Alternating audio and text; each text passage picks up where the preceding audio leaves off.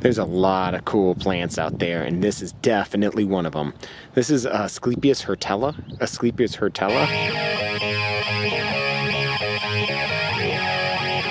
I think it's commonly called the tall green milkweed. The tall green milkweed. And it's really, as you can see, it's got these really long, strapping, narrow leaves.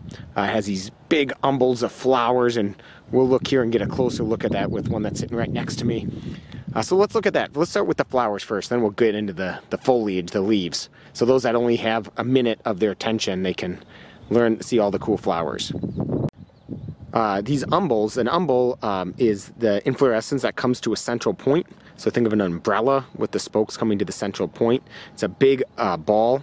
It's got, I think the numbers, they usually say 30 to 100, but this was split out from longifolia, and that's more of a southern species, and that's going to have like 10 to 30 flowers, and this is going to have, hirtella is going to have 30 to 100 flowers in one head. And you can see these flowers are in the axils, kind of the top terminal axils of the plant.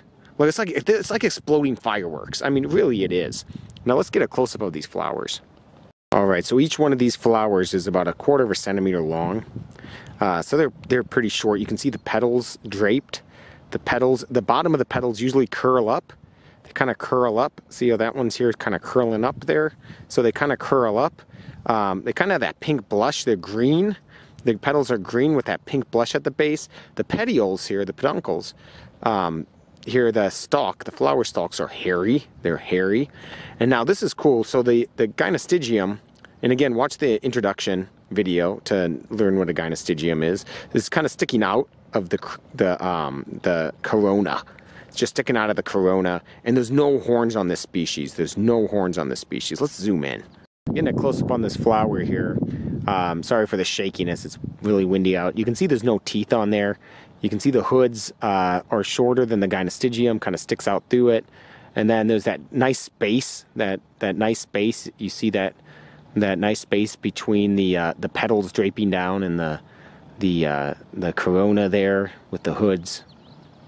Then you see the sepals there. I mean, the sepals, see the hairy petioles going all the way up to the sepals, and you don't really see the sepals once it drapes down, so they're hidden under the dress of the petals there. But then you can see them here before they bud up here. The leaves here, they're going to be alternate to sub-opposite.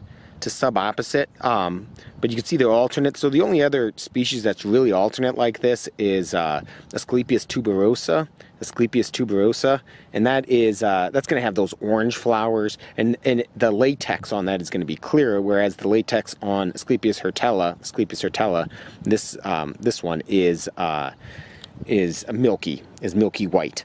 So each one of these leaves, they're going to be toothless. They're usually conduplicate, so they fold. You can see they're kind of folded there. So they fold. The stems are often, you know, they turn that reddish green color, as you can see there. They're usually pretty hairless. Sometimes, actually I say that, and then the one I was just looking at back there was pretty hairy. So I think it can be either way. So it can be hairy or not hairy, the stems, but those petioles again, and then up when you get in the inflorescence, you see this one is hairy. So these leaves, they can get, I don't know, 10 to 15 centimeters long. Very rugose looking. Again, linear. I mean, there's not a whole lot you can confuse this with, especially when it's in flower. It does kind of look like VIRIDIFLORA. VIRIDIFLORA is going to be a shorter plant. This goes up to, you know, a meter or so, and VIRIDIFLORA is going to stay pretty low. And usually their leaves are opposite. This grows in dry, sandy prairies, barrens, I think, kind of open sites. So this looks here like it's Ligeus calmii, the small milkweed beetle. It looks like they're eggs, and so you know, unless an entomologist sees this and corrects me, I'm going to call it that. That's, at least in my ignorance, that's what I think it is, which is pretty cool.